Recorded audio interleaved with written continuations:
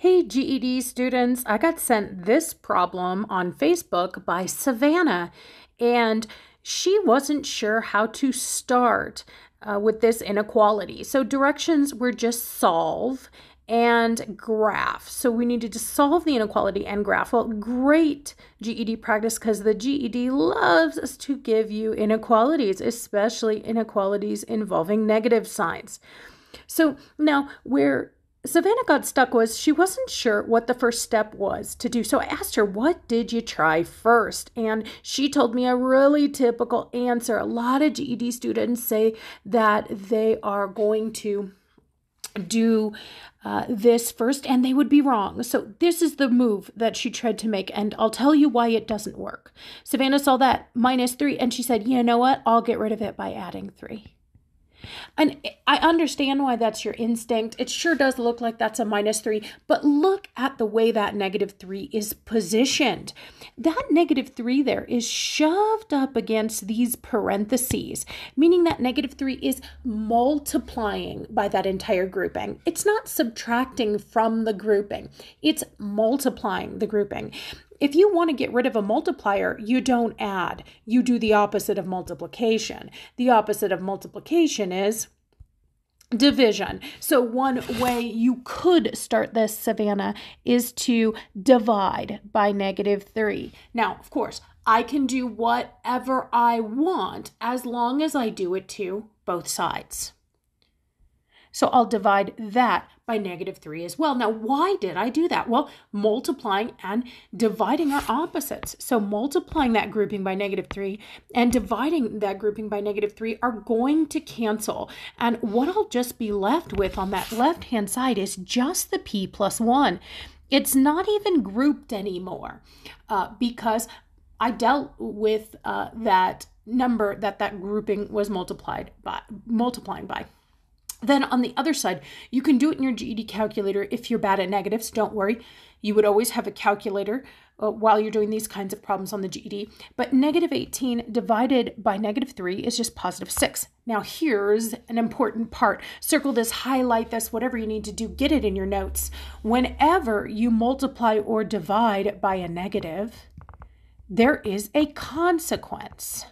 There is a consequence. So whenever you multiply or divide an inequality by a negative number, so, oh my goodness, I divided by a negative, I have got to flip the inequality symbol.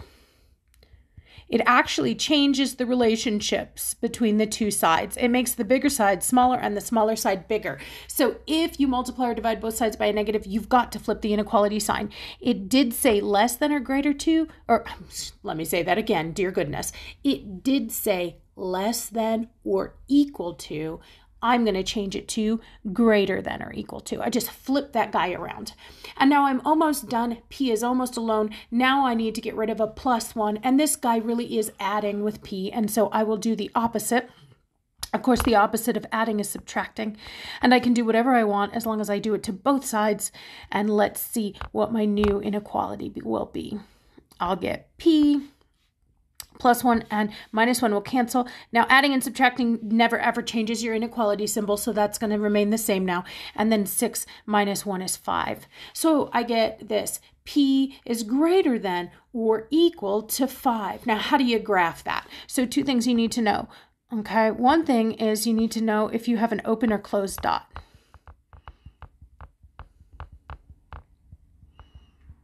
So 5 is my important number, so I'm going to put a dot on 5. But should my dot be an open dot or should my dot be a closed dot? Do you see how that it has the or equal to sign? When you have that equal to sign, that's when you use the closed dot because it says the number's included. So I'm going to just put a nice closed dot on 5. And again, the reason why I'm putting a closed dot is because my symbol has this, the or equal to part. Okay, wonderful.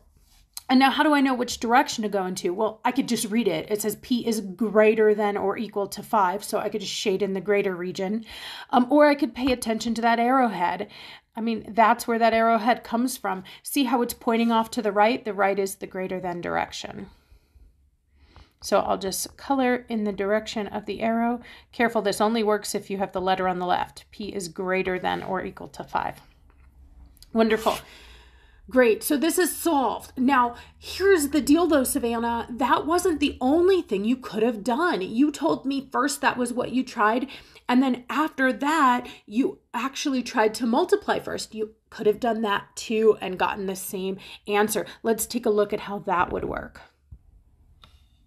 So same exact problem, but we started by getting rid of that multiplier of -3. We could also start by using it. Okay, so we always have two options when we're solving. We can either simplify, if we know how to simplify, or we can work to isolate, get rid of something. So we tried getting rid of the -3, but what if we just used it? What if we did with it what we were supposed to do? So like you said, Savannah, that -3 is shoved up against that parentheses, meaning it's multiplying. Could I do the multiplication? Yeah, I sure could. Distributive property allows me to multiply through. So I could do that. So -3 times p is -3p. And -3 times +1 is -3. And I've just simplified the left-hand side. I obeyed the operation signs, so that's not going to change anything on the right-hand side. And now I could work to get p alone. I've got two numbers I need to get rid of. It looks like they're both -3, but notice that these two numbers are doing something different with p. Okay, so look at this one. In this one, we have the negative between p and 3. That means this guy is subtracting with p. In this one, the -3 is shoved up against p. It's multiplying. Remember, when you're solving, we're going to work that order of operations backwards. So we're going to move anything that's adding or subtracting first. So I'm going to take that -3 away by doing the opposite. Of course, the opposite of subtracting 3 is adding 3. I'll add 3 to both sides. Now let's see what my new inequality will be after making that change. Of course, subtracting 3 and adding 3 are opposites. They cancel, so I have -3p. Adding and subtracting never ever affects the inequality symbol, so that'll still say less than or equal to. And then -8 plus 3. Again, you could do it in your calculator, but that is, oh, I'm like -8. What? I just had a miscopy, you guys. Go back up and correct your work. If I can do it, you can do it. It was -18, sorry. So -18 plus 3 is -15. Dear goodness, can I just go on an aside and say, if the math teacher can do that, you can do that. Watch for miscopying on your GED. All right, so I have -3p is less than or equal to -15. Now I'm almost done. P is almost alone, but I have to get rid of this -3 here. Now what's this guy doing? Like I said, it's all shoved up against p. Therefore, it is a multiplier. I must get rid of it by dividing. Make sure you divide by exactly what you want to get rid of. You want to get rid of a -3. Of course, I can do whatever I want as long as I do it to both sides. So I'm going to divide that side by -3 as well. Now, let's see what happens. On this left-hand side, multiplying and dividing by -3 are opposites. That's going to cancel. P is going to be alone. On that right-hand side, and again, you can do it in your calculator, but -15 divided by -3 is, hey, 5. Very cool. And then once again, as always, watch out. If you multiply or divide by a negative number, do you remember the consequence? That's right. We're going to flip that inequality sign. So I'm not going to see less than or equal to anymore. I'm going to see greater than or equal to 5. And once again, look at that. We have P is greater than or equal to -5. Same answer. Whether we get rid of the -3 multiplier or we use the -3 multiplier, we're going to get to the same answer. So of course we'd graph this the same way. We have an equal to symbol, so I use a closed dot, and P is greater than or equal to, so I'm going to go off in that greater than direction, off towards the right, the way the arrow points. All right, if you have any questions about this or any other math concept, be sure to drop it in the comments and I'll do my best to answer it.